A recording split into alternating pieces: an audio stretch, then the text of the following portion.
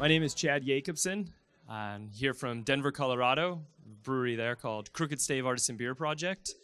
And today I'm presenting on mixed culture fermentations and Brettanomyces and the use of it in mixed culture fermentations and how to be able to work with those in your brewery and in your brew house.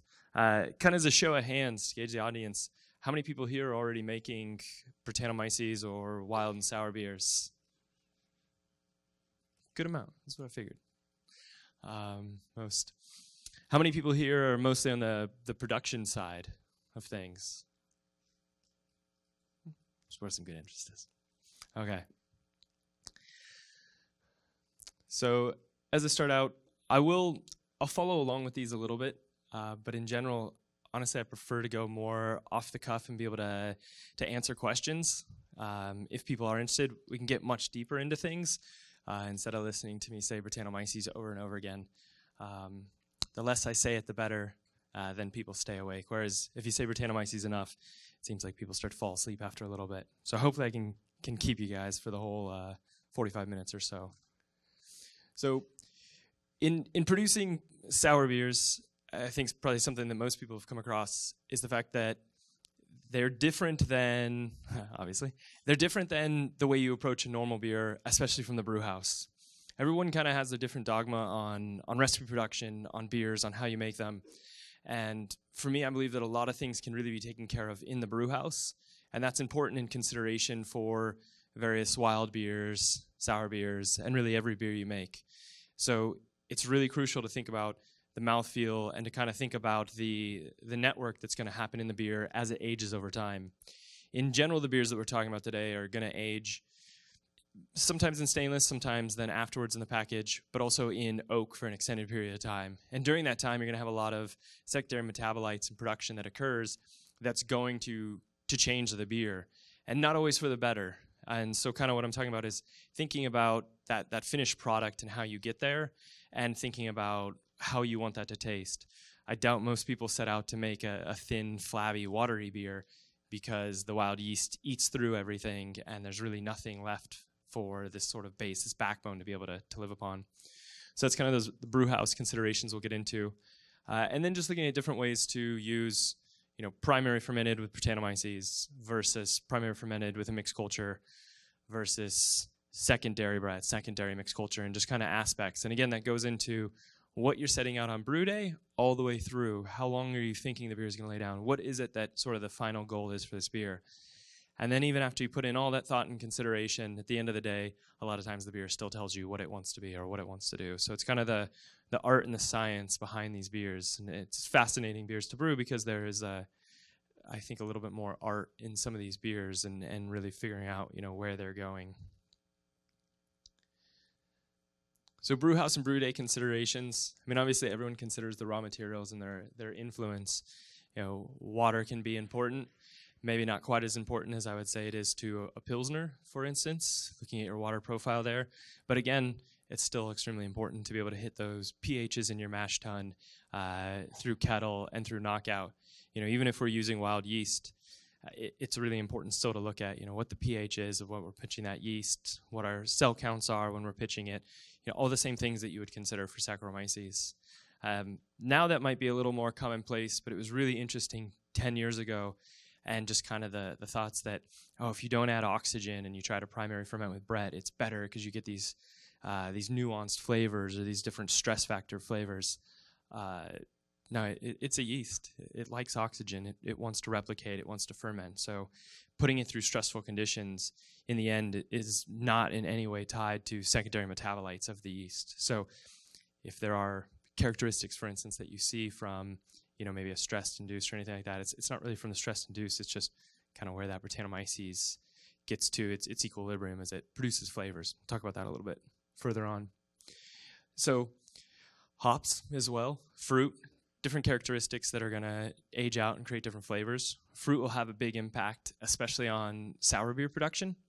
So if you have a really acidic beer, you don't necessarily want to tie it with really acidic fruits. You want something that'll play up in character, so the difference between like peaches and raspberries and apricots. And then fermentation type, so primary fermented, stainless for a soak, and secondary fermented with oak So brewing techniques, and talking about that, there's a lot, sort of the dogma is you can take care of so much in the brew house. So things downstream that you're looking at that can really take a lot longer, or can help that beer kind of have that beer matrix of things you want to be able to hold up against the backbone of the beer and to be there for those organisms. So some people think of this as oats or raw wheat.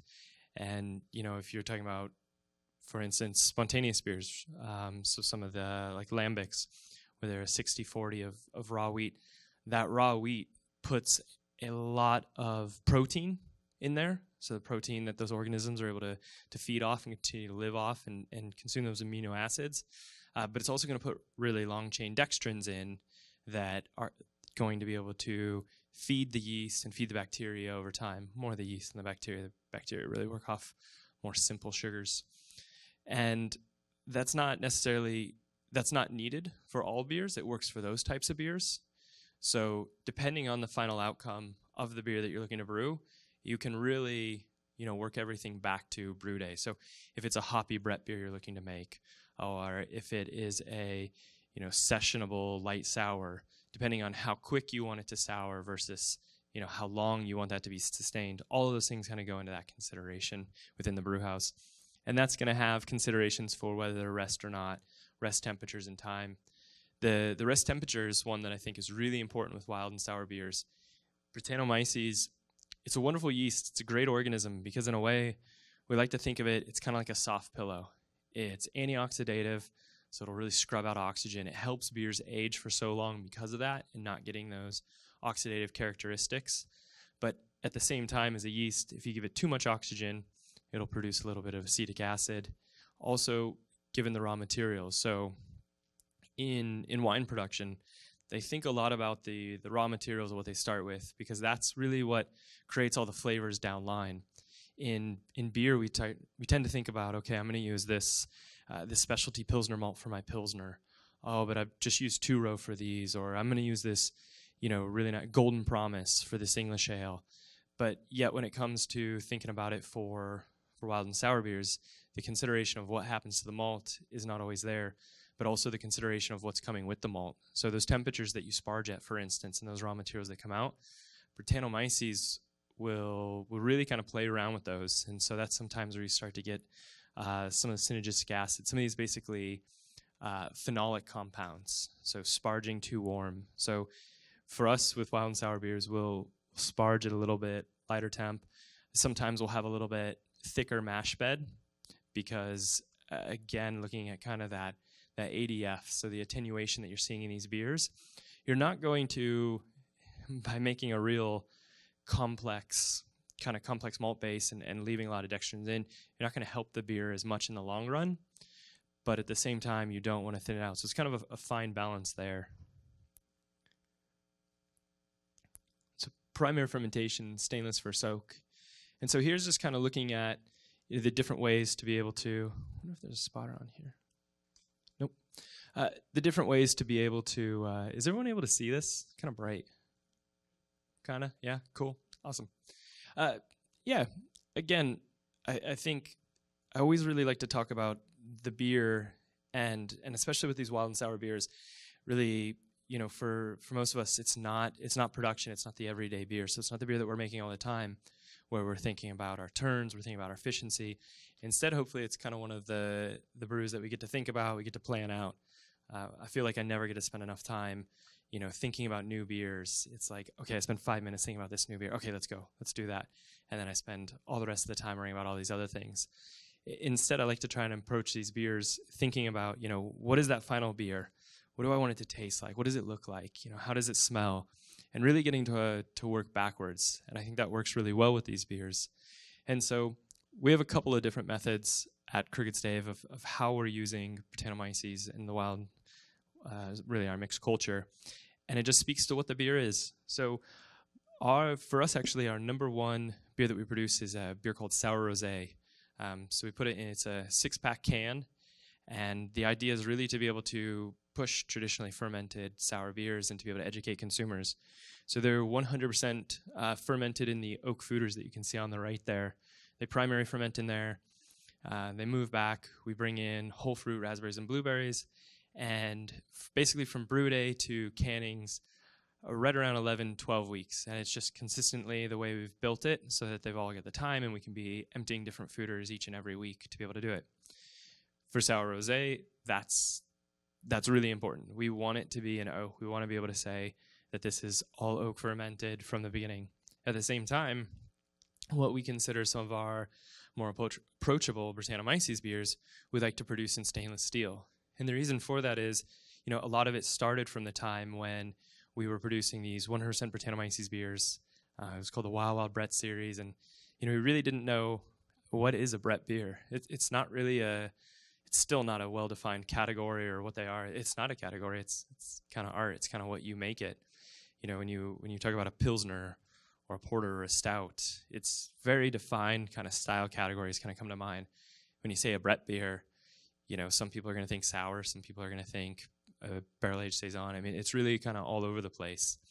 And so in order to kind of create that introduction and introduce people to Brettanomyces beers, we felt that, okay, for these ones, stainless steel is a really good way to be able to do that. And so stainless steel, it's great to be able to ferment in. As we all know, it's a superior vessel in every way when it comes to being able to clean, being able to see inside, know what it looks like, knowing the fermentation profile and what's coming out, being able to control temperatures, pressure, everything to that extent. Except for, what it doesn't have is that complexity you get from wood, and a lot of that's because of that little bit of oxygen, that little bit of influence, the difference, between a really large fooder or smaller oak barrels, and kind of that character and those differences. So in looking at the 100% Brett beers that we were doing, and then Brettanomyces mixed culture beers that didn't have bacteria, we wanted more subtle, lighter, softer Brettanomyces characters. We also wanted to be able to produce the beers in a way that was maybe more approachable from a brewing stance. It's pretty hard to tie up a fermenter for 4, 6, 8 weeks when you could be turning over beers that could be 2, 3 weeks and be able to routinely turn those out. So the idea was to make something that worked for us from a production standpoint so that we could make these beers, we could make Brettanomyces beers, but yet we didn't need 20 fermenters just so we could make 100 barrels of beer a year. And so the primary fermentation, and this kind of segues a little bit into, there's not a lot in this talk about the lab side of things. I would argue that quality control and quality processes and being able to monitor your processes throughout this, but also to quantify and qualify really your equipment and production and keeping things segregated from each other is extremely important. That's just another talk, not this one. So don't infect the breweries. At Crooked Stave, how we've done this, and you've probably heard this before, is that we have basically put 3 breweries inside of one. So we segregated everything off. That's really not true. We have indicated everything for what it is and what its use is. So from the brew house into the stainless steel, our stainless cellar, it's all the fermenters that are in there, but we split stuff off. So if it is a fermenter that, say, we'll blend sour beer into dry hop, it'll have red vinyl stickers on it. FVX is one of them, FV10. If it's for Saccharomyces, we use the Saccharomyces only, so Saccharomyces cerevisiae essentially, and our lagers, it's green. So we kind of use the term green clean, and then Brett black and red sour. So everything all the way through from the fermenter, all the way through all the gaskets, there's all placards, every single piece, everything is taped with like green electrical tape or is noted with green on it so that you know all the way through the process that's just for IPA or Pilsner or Porter. For the Brettanomyces and Saccharomyces blends or the Brettanomyces only blends, everything is black all the way through. So even the hoses are segregated out, which side they go on, where they're stored, what strainer is used, which hard pipe they go through, which bright tanks they go to, which canning equipment they're on or bottling equipment they're on, and then vice versa for the red sour as well. All the parts from sight glasses, yeah, you name it. It gets monotonous, and it means that you have boards in multiple places with equipment hung on it, organized, all sort of broken out, and then each day, depending on processes that you're doing, qualifying that. So doing ATP, doing micro checks. If you have PCR, trying to run PCR as well on bright tanks before packaging and different stuff like that. So that's about as much as I'll get into how important it is to qualify everything so that you know you're keeping it segregated. And then as long as you are, then you have your different processes and all your different equipment for how you're deciding to go about making those beers. So we do actually a fair amount now of Pilsner and IPA at the brewery.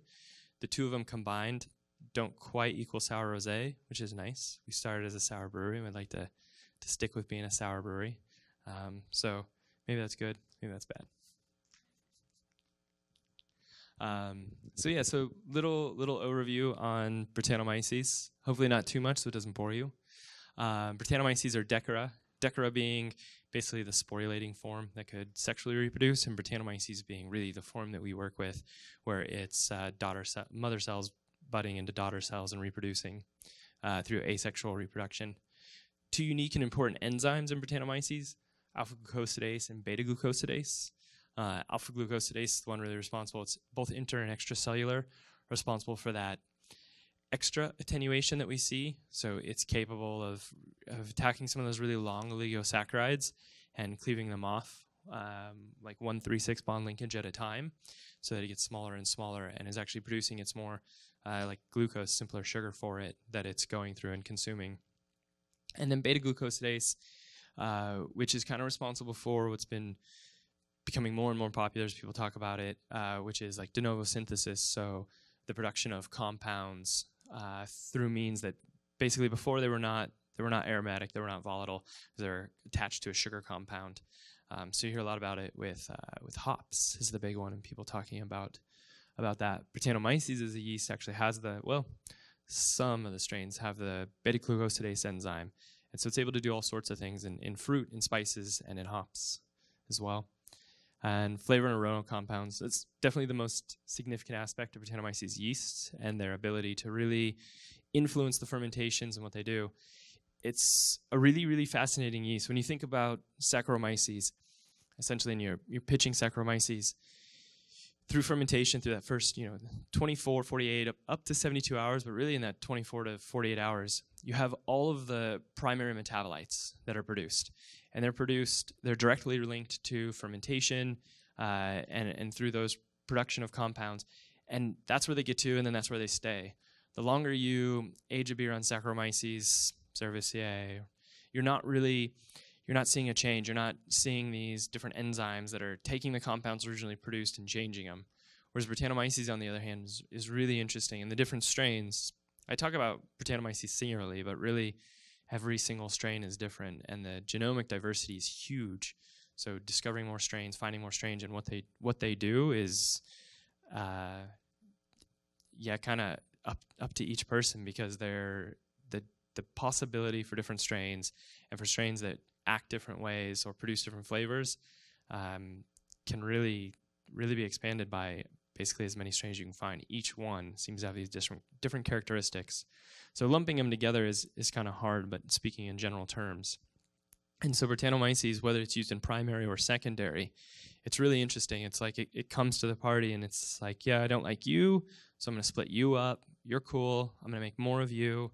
And it's really, really fascinating because it takes those esters that have already been produced and either rips them apart and gets rid of them, or takes them, rearranges them, and makes new ones. And so it's kind of one of the neat things that, no matter what base beer you brew or different things, these yeasts kind of get to this equilibrium point where they start to produce basically the amounts and thresholds of flavors that they prefer as a strain. And that's just something that I think is fun to wrap your mind around because of the secondary metabolites and how they work. And so therefore, even if you produce beer with a Hefeweizen yeast, as an example, and you have a bunch of isoamyl acetate, that's one of the main compounds that Brettanomyces just breaks down. So whether you have some or none in the beer, eventually you're going to have a very decreased or limited amount. But then there's the esters that it produces. Pretty beer. I love using raspberries. I like the color. It's always fun. So secondary fermentation in oak. So getting into the microorganisms that are present, wild and sour beer. Doing okay on lactic acid producing, the different species, Lactobacillus pediococcus, and acetic acid bacteria, aerobic bacteria. So for us at Crooked Stave, this was always, to me, what my focus, what I wanted it to be. It was always sour beers that I really, really loved. I like being able to work with Brettanomyces. I like seeing what it does on its own. But to me, it was always about what it brought really to the table when it came to making sour beer. So getting to work with a mixed culture, getting to work with either primary fermented and then secondary in oak, or just primary in oak, kind of leads us down two different paths and the time for which we age those beers as well. So the role of Brettanomyces. So this is talking about, the flavor and aroma is really the most significant parts about it.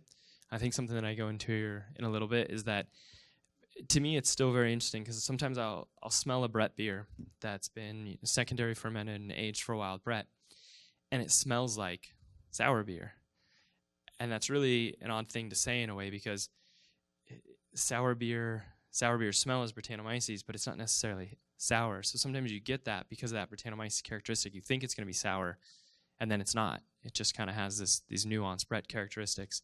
And I think that's really that's important to look at, because it's not Brettanomyces that makes a beer sour. It's the lactobacillus and the bacteria that contribute those lactic acids and then secondary metabolites for Brettanomyces to be able to produce. I think it's still kind of there. It was a really big thing about 10 years ago. Everyone was so interested in these pineapple characteristics in beers and wild beers and where it came from.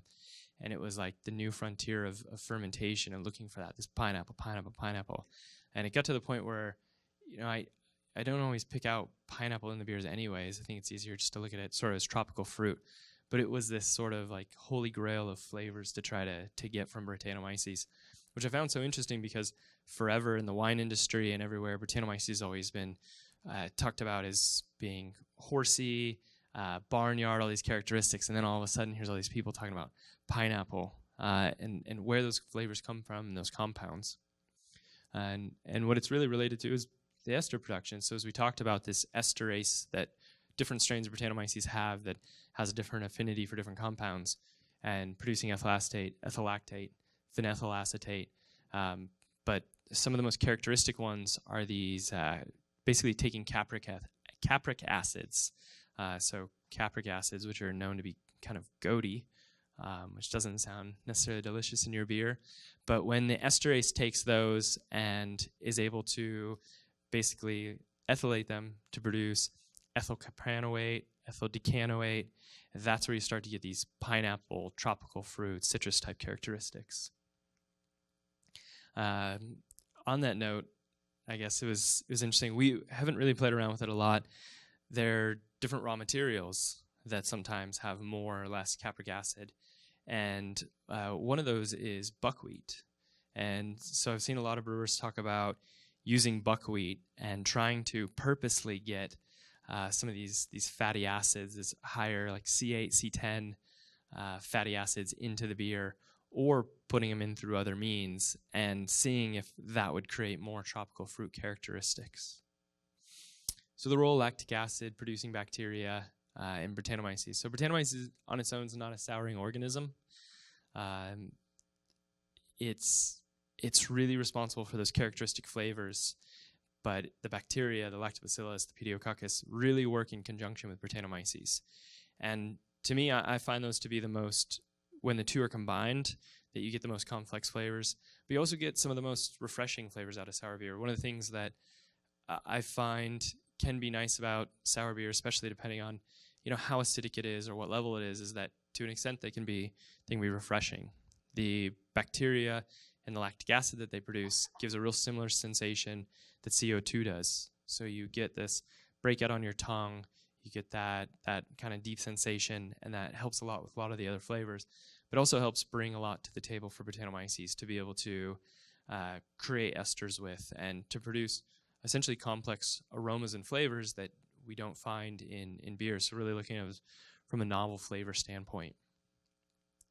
And then there's always going to be, ideally as little as possible, there's some acetic acid, and it's always something to look at. And those are, to me has got a lot to do with production methods. So Brettanomyces on its own is going to produce some acetic acid, and some acetic acid is really important in the blend as well, or just in general in long-aged sour beer.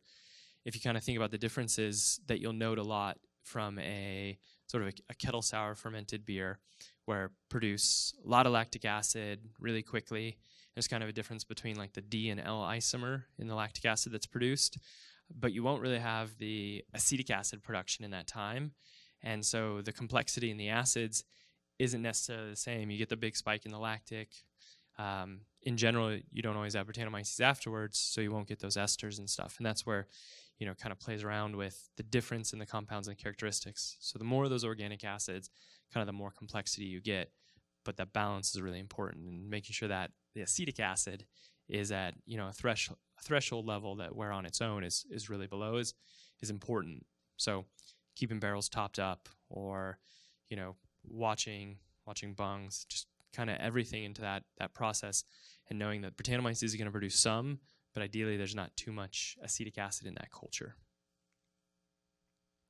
So mixed culture in oak, and this had a lot to do with Brettanomyces, lactic acid, and the bacteria working together.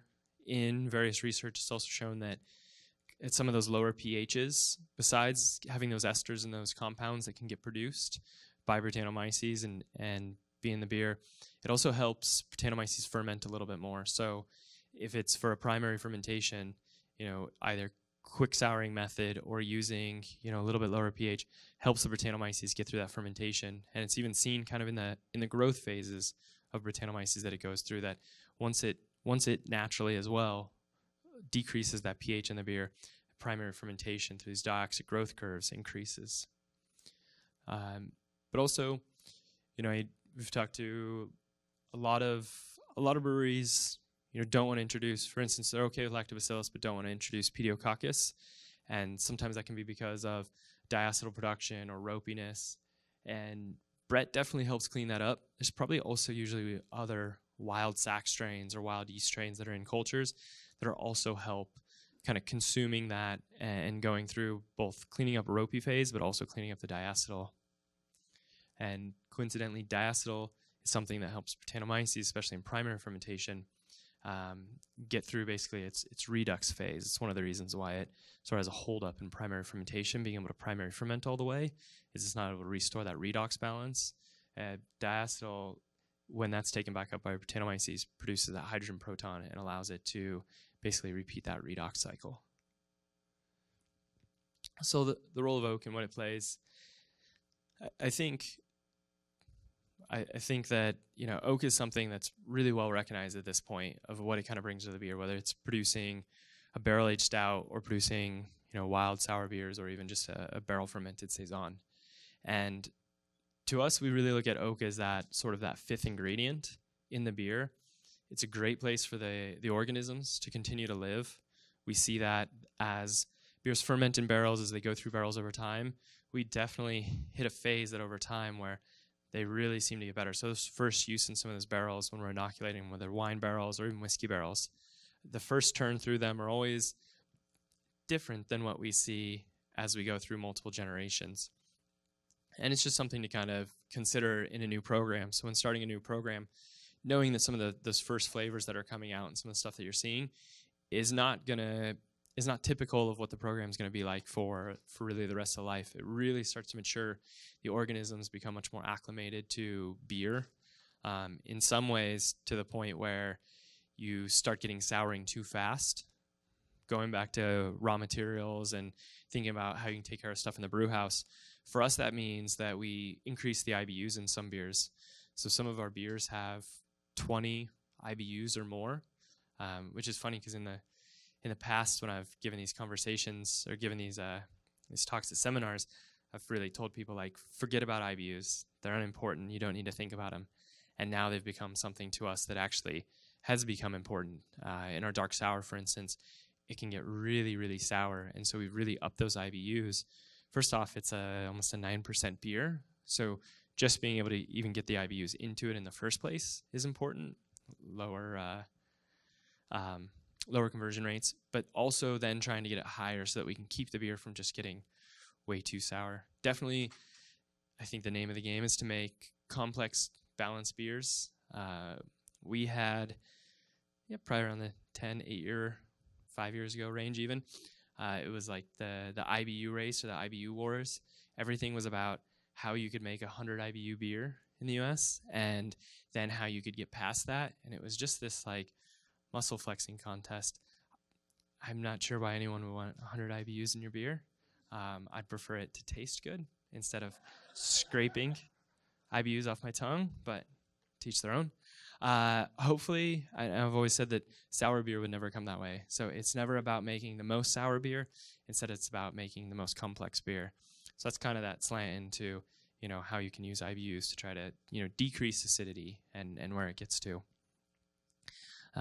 So back to wood, and less about hops. The chemical reactions that happen over time. So that fifth ingredient and the barrel kind of playing that, it's a great place for the organisms, great place for the organisms to be able to live, to be able to acclimate to the beer. But also, it's a good way to be able to get nuanced flavors into the beer.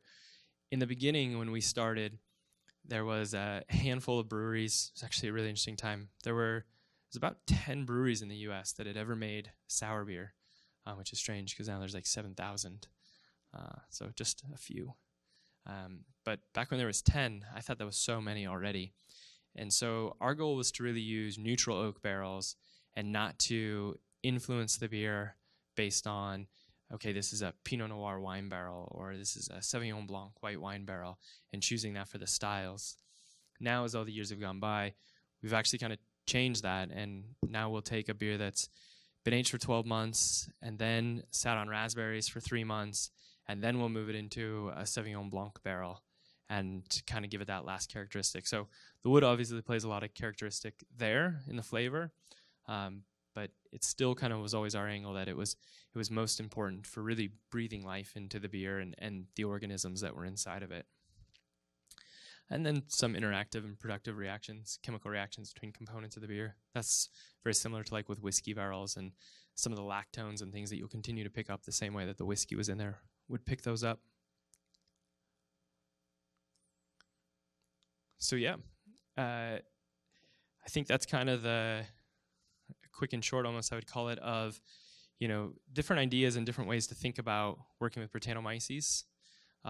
For us over the years at Crooked Stave, it's really changed in so many ways, and I think that's one of the fascinating things about working with what I would consider still really an emerging style is that, or emerging philosophy really of beers, is that there's no one way to do something. And so being able to, play around in the lab and look at, growing a Brettanomyces yeast and see how it's behaving, and then pitching it into various beers. Something we just did recently, this almost contradicts what I was saying, where I think it's so crucial to think about the raw materials, think about the beer you're brewing, and make the recipe to make that wild beer or that sour beer. Instead, we did a collaboration with friends and we brewed a Helles. And they really wanted to take a Pilsner, put the Pilsner into 500-liter casks and sour it. Sounds fun. We already made a Pilsner. As brewers at the brewery, we really wanted a Helles to be able to drink, and it wasn't something we'd made yet. So we kind of changed the angle of the collaboration. We're like, well, let's make a Helles. That way we can drink half of it and barrel age the other half. And that is what happened. We drank half the batch, it was gone, and then we wished we hadn't put it in barrels. Fast forward 10 months, we were happy we put it in barrels. It was really fun, but it was also really interesting because beers, especially as you develop your culture, you start to get that house culture. And so drinking this oak-aged mixed culture Helles, which I'm pretty sure is just a sour beer, you drink it, and it really just had this Crooked Stave house flavor, like, yep, that's Crooked Stave cultures. And then there was this, 1 second where you're like, ooh, it's a Helles. And then back to sour beer. And it was neat. Fortunately, it wasn't too thin, like I would expect. I mean, it's the ADF on that beer is so high to begin with, and then sitting in the casks for 10 more months. And so being able to play around and do that. And we're seeing a lot more of, for instance, oak-aged lagers in the U.S., and so then to be able to kind of put our little fun stamp on it and do an oak-aged Helles, but with the mixed culture in there, create something unique, something different. And being able to play around with that gave us a better idea, okay, we can do this a second go around, but maybe we'll do it in these barrels this time, or being able to play around with it. And so I think that's, as I was saying, like with an emerging style, one of the things that's unique and fascinating is you get to really find out how it works for you and your brewery, and also how it's something that you can either use to educate consumers with, or be able to offer something new in your tap room as you bring people in, or to bars around town. Yeah. I was just thinking about infecting lines and stuff, and all those fun questions. Actually, so this was great. This is a buddy. He's now back in North Carolina. He's got a brewery called Casita. And when Ryan was out in the UK, he was brewing for Siren Brewery. They're just outside of London.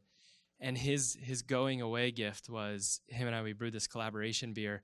And Siren does a lot of cask ale, and they distribute their cask ale. They distribute it through London. And so we made this beer called All Brets Are Off. And it used 21 Brettanomyces strains. And then they sold it to all the pubs all around London. And I think his thought was that he would try to infect all of the lines with the pub system. Yeah, it's pretty good. The truth is, it's the UK, so they're probably all infected to begin with. But just kidding. I lived there for a while. It's okay. So yeah, I would love to be able to, if people have questions, to answer questions and be able to talk about it. Otherwise, you just have to listen to me for the rest of the time. Yeah.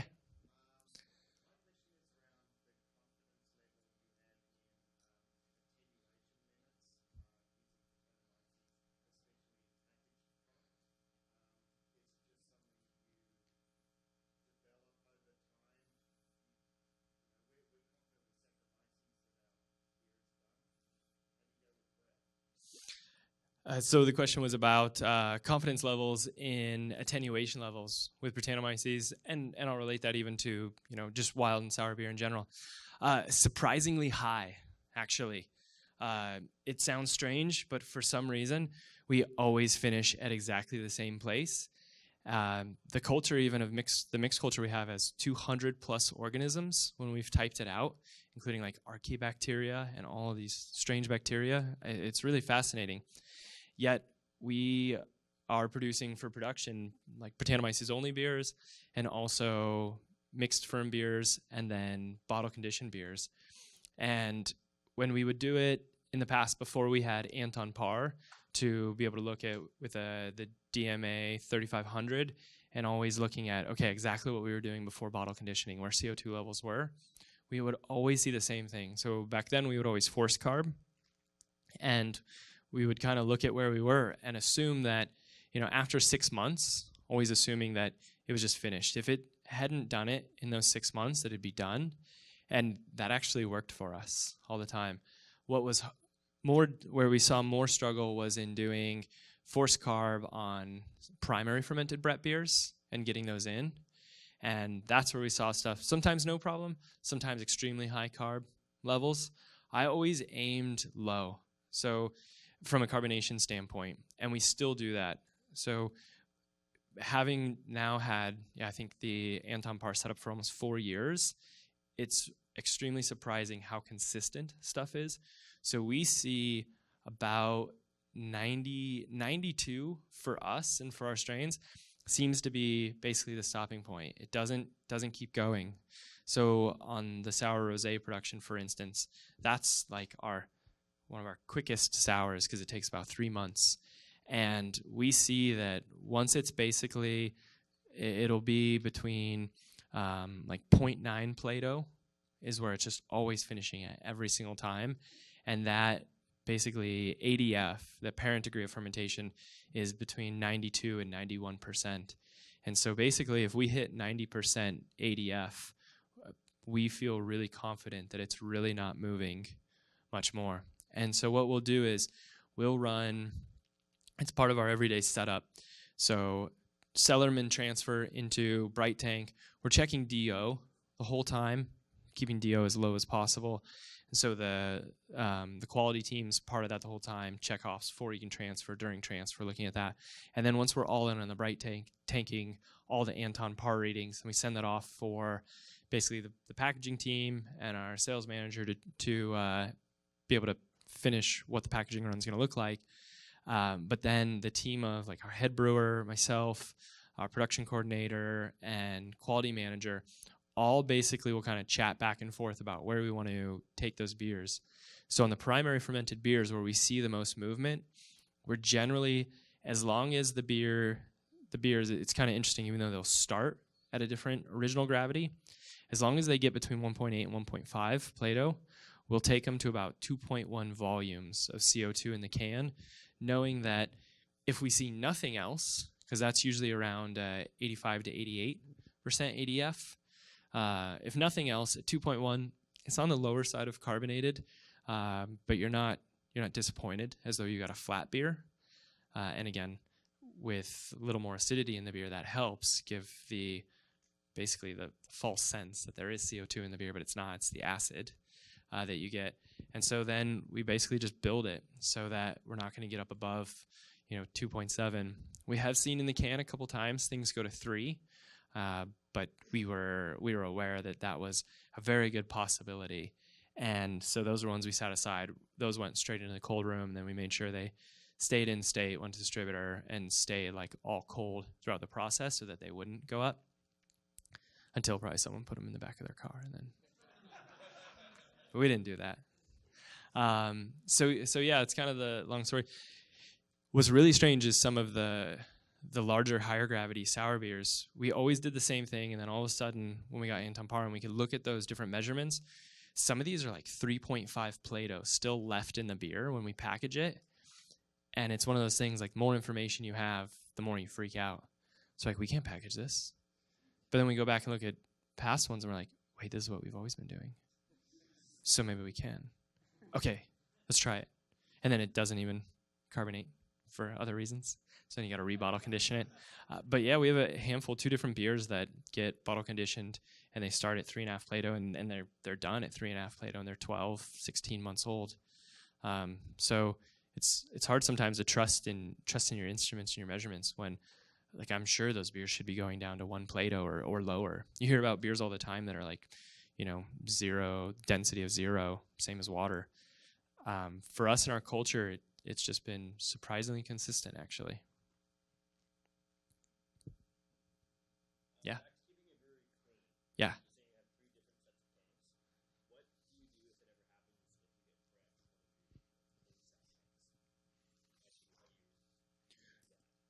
Yeah, so we've had bacteria pop up every once in a while. It's kind of funny. Yeah, I'll answer both the question and the side tangent. So yeah, we've had bacteria pop up in, actually, it was a Brett tank, but it wasn't bacteria from our culture, which was really strange. So we tried to keep it alive, and we couldn't. It was just like gone after a generation or 2. So we must have essentially selected it out, but it's just one of those weird things when you want to keep bacteria, like, oh, let's try and keep this alive. This will be really cool. Have a low level of acidity in here. Let's keep the culture, and then you can't keep it. But then when you don't want it, it pops up.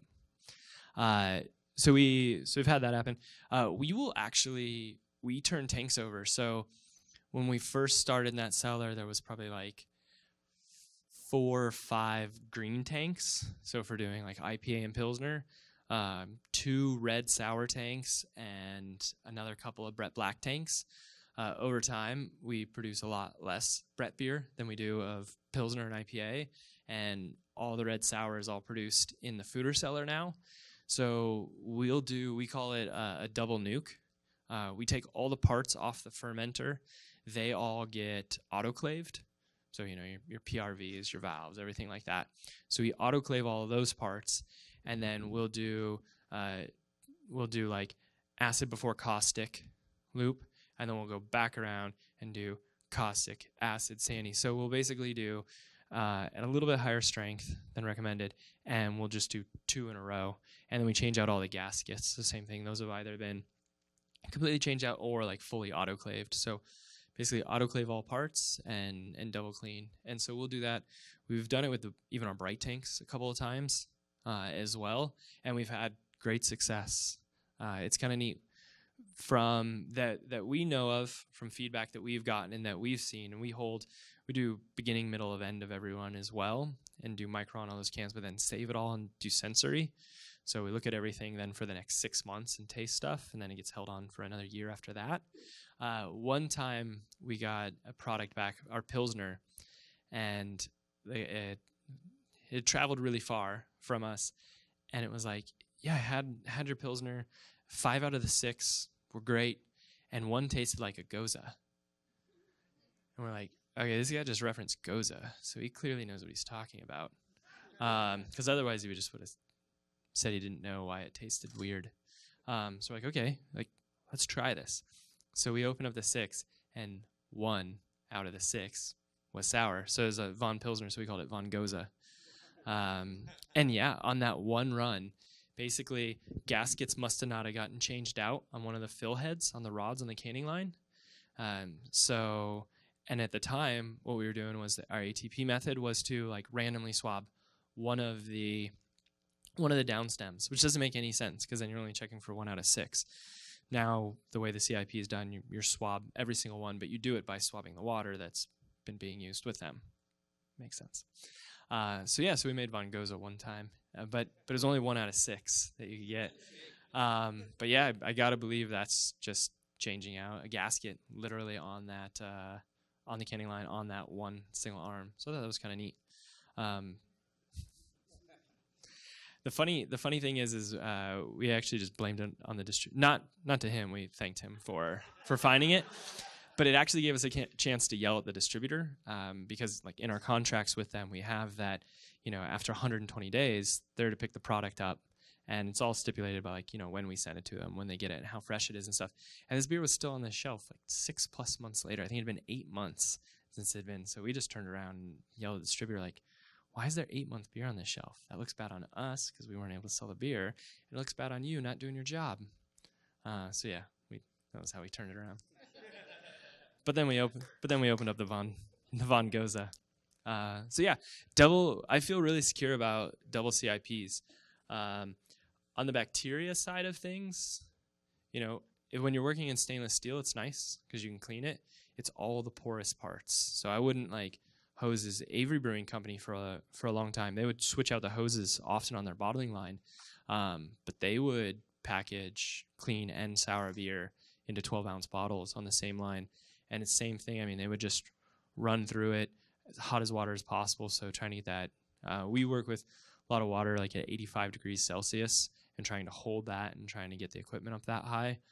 But in anything that's porous, that's really hard because you have organisms that can sort of hide away in those pores and might not get the temperature or get those chems. So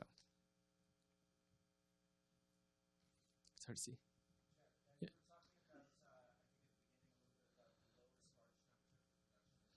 Yeah.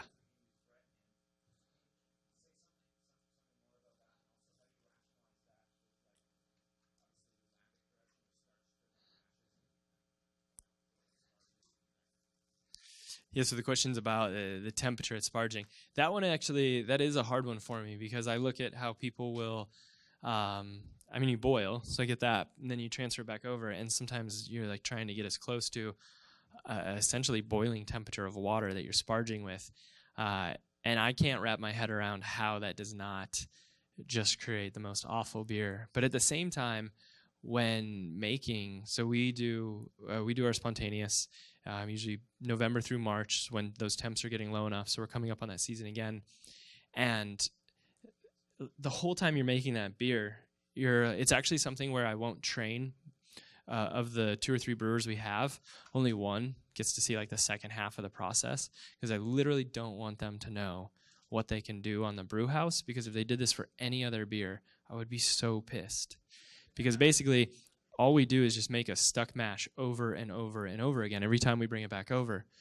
But we drop the rakes, drop the paddle down to the bottom, run the rakes at run the VFD for the rakes at 40 hertz, and just beat the crap out of the mash. And then it resets. and we're able to sparge and run it back off. If we did that for anything else, it'd be like, I would be really pissed. So yeah, I essentially don't want to teach them this process of making the beer. And the whole time you're doing it, you're like, this has got to make the worst beer in the world. Can't believe this is going to create something so delicious, so complex, so forward.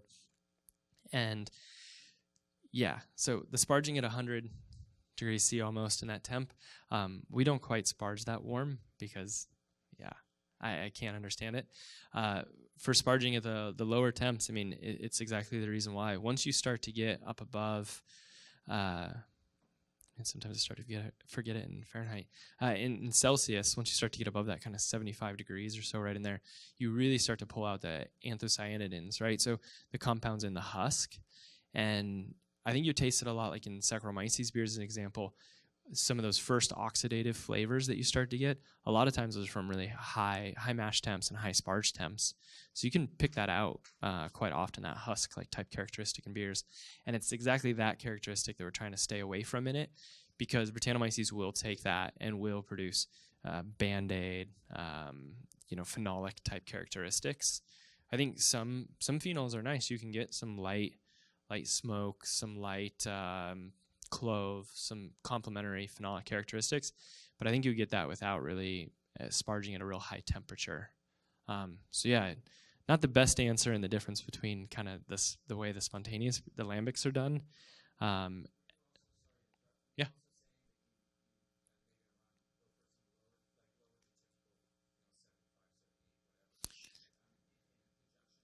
It's 78. Yeah. Actually, we do it in all beers. So that's kind of my dogma, to make sure that we're not sparging too warm, so that even in our IPA and our Pilsners and really delicate beers like that we're not getting that characteristic. But I think it's where that whole idea came from for me, was trying to keep things down below. So it is 78, and so I think it's keeping it at like 76, set at like 2 degrees Celsius below, and just to try to make sure that we don't get that characteristic.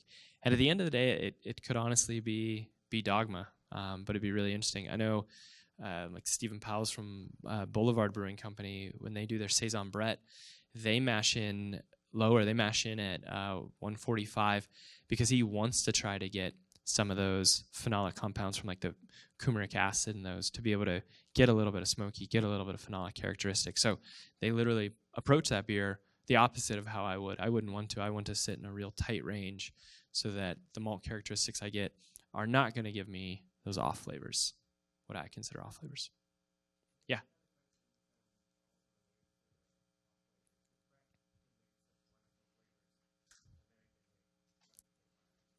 Yes.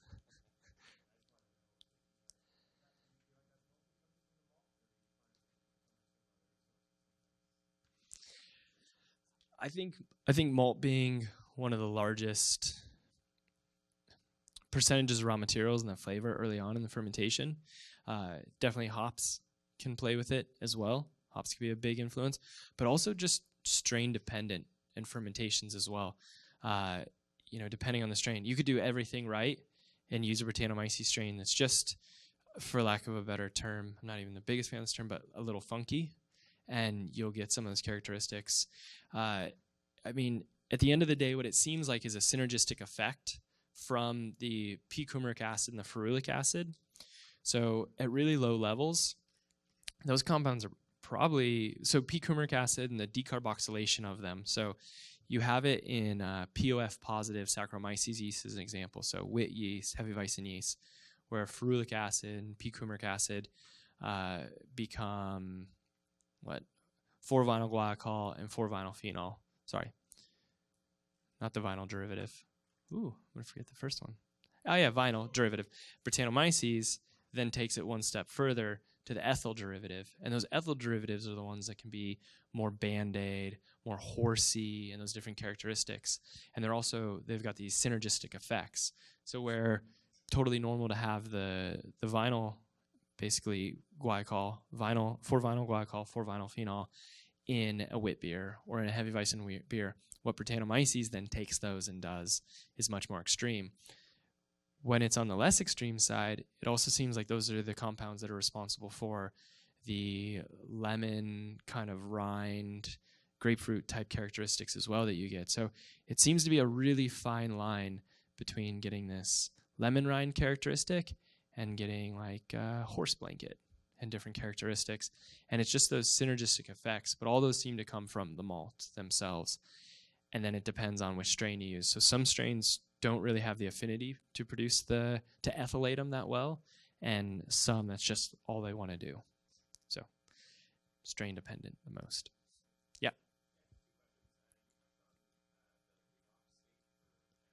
Yeah.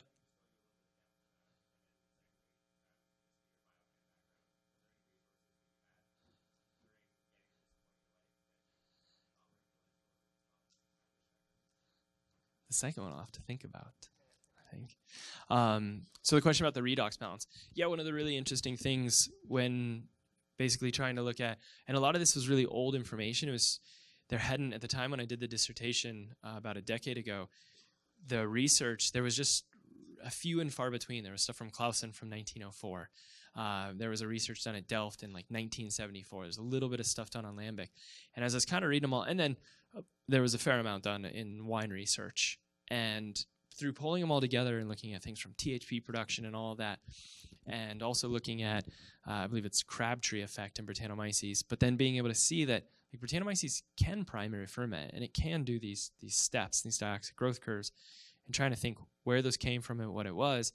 What I started to look at was, as I looked at the whole alcohol fermentation process and all the way through, one of the biggest things is that redox. So NADH plus to NADH minus, and being able to go through that is basically the step that keeps Saccharomyces fermenting the way that it does, and it does that through the production of glycerol. Coincidentally, a lot of the complaints about Brettanomyces beers is that it's flabby, and when you look at glycerol production from Brettanomyces, it's like non-existent. So it seems like the true characteristic in Brettanomyces not being able to primary ferment is because in its metabolites and production, it's not that step, it's not producing that glycerol, which is not therefore restoring that redox balance back to the NADH plus to be able to continue all the way through that alcohol fermentation process through all those metabolites. So I'm not sure if that's like, yeah, where in the cycle and stuff that is that it would produce that as well.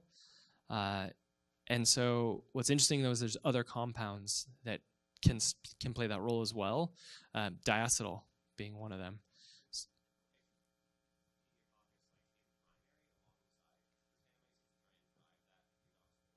It's not a bad idea.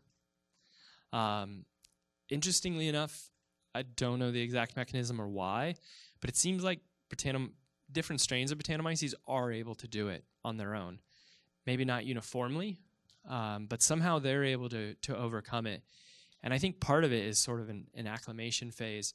One of the reasons why Brettanomyces was said to ferment and produce acetic acid stronger than producing alcohol was that when it was being looked at, it wasn't being looked at from a brewer's perspective. It was being looked at from like, okay, in 10 minutes, here's what happens. When we feed it tons of oxygen, it does this, but it won't start to ferment. So it's different than Saccharomyces in how quickly, but we're not used to fermentations taking off in 10 minutes. You know, that's the next day. Well, it can be hours later, but still. So Brettanomyces slower, like a longer lag phase, but does seem to, some of the strains eventually get there. But I do think about it from the stance sometimes like, oh, diacetyl production, that'll just help the bread along. Second one, stuff that kind of influenced me, is that the way I put it? Or just resources?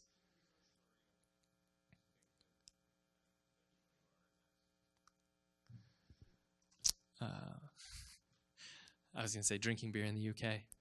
I wish.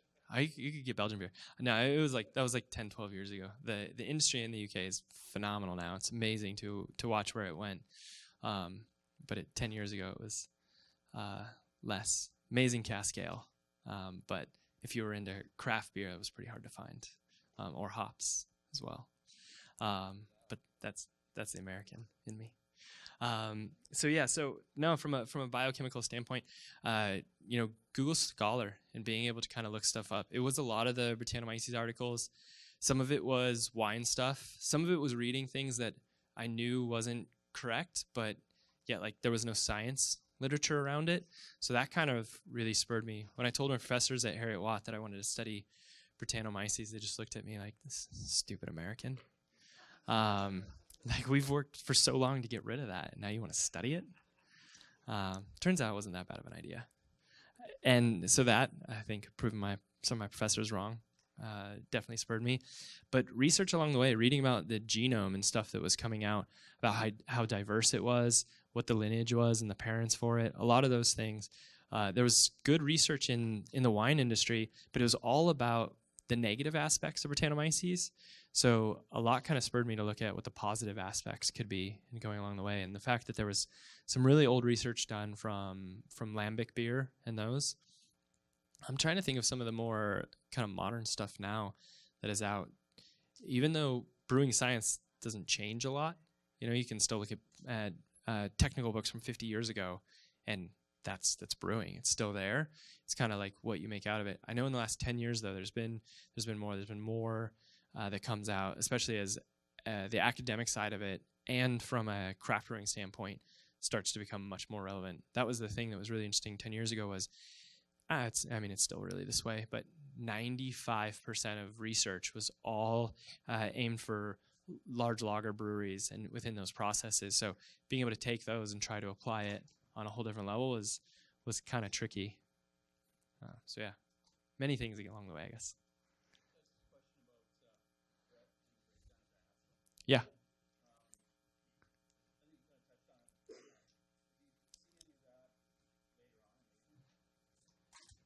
I think you see it from a standpoint of how it cleans it up. It's not something that I've ever been able to measure, because it's like every barrel is different, every beer is different, and so for me, it's a lot of a hypothesis. Like, okay, I believe that Brett's doing a really good job being able to clean this up if it's being produced, because we see it like rear its head at times. We used to see it a long time ago, especially with packaging the mixed firm beers at like the 6-week mark. And we would see like 4 weeks in, just huge spike. We were bottling on a line that put a lot of oxygen into the beer, and it's one of the reasons why we bottle condition now. In the beginning, I thought, we won't bottle condition because we've aged the beer for all this time, and when we bottle condition, we're just setting it back, and then we have to wait, and then we have to hold it. Well, what we learned anyways is when we weren't bottle conditioning, all of a sudden, we were having these diacetyl compounds like that, and there wasn't enough like really healthy yeast to clean it up quickly. So it would take 4, 6, 8 weeks to clean that kind of diacetyl up. So I believe the same thing's going on in the barrels. No, we use a champagne yeast that we bottle condition with, but all the organisms are still there, and there's definitely still Brett alive even 12, 16 months later. So it's there, keeps it going. How are we doing on time?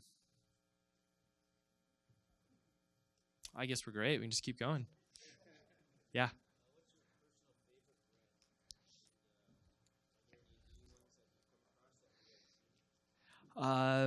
Personal favorite. I like the strain that we use is very similar to a strain from the Brewing Science Institute called Dre.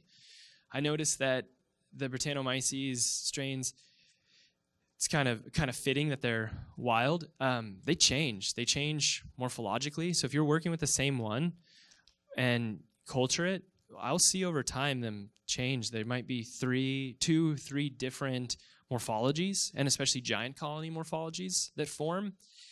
Whether those, I've talked to a couple of people like geneticists about this, whether that is just a gene expression, whether there's mating or breeding going on, I'm not sure. It's actually really cool. I would like to know the answer to it. And so one of these sort of morphologies that we have from the Dre strain is really citrusy. It doesn't primary ferment quite as well from a speed standpoint, but it's not the speed or the time that we're looking for. It's the aroma and the flavor. And that's really just kind of a basis of my preference. I love citrus, tropical fruit type characteristics, whether it's in an IPA or a sour beer, or kombucha, or you name it, is that citrusy, tart, citrusy, tropical characteristics. So Brett strains that I would look for are going to kind of show off more wine-like type, like white wine type characteristics. So dry, produced producing dry. Minerality, floral, citrusy, tropical type characteristics. I have not cultured up any new Brettanomyces strains in a long time. I should start doing that again. We have the lab now. What happened for me at least, is I kind of got to a point where there's another one that we really like that produces stone fruit characteristics. And we get a lot of apricot and peach like type fermentation characteristics in our beers. And those are my favorite. Peaches are my favorite fruit to work with in beer in general, especially sour beer. So I like that. And so basically we just wanted to focus on those two and learn as much about them as possible. And it is something I would recommend. I mean, it's great to be able to experiment and use these different strains. But at some point, it becomes about wanting to know the most, like kind of about those ones, and kind of basically saying, okay, we're all in with these. And that's really what we've done. And so I haven't been collecting. I used to collect wine that had Brett in it, all sorts of stuff, and it's still sitting there waiting to be cultured.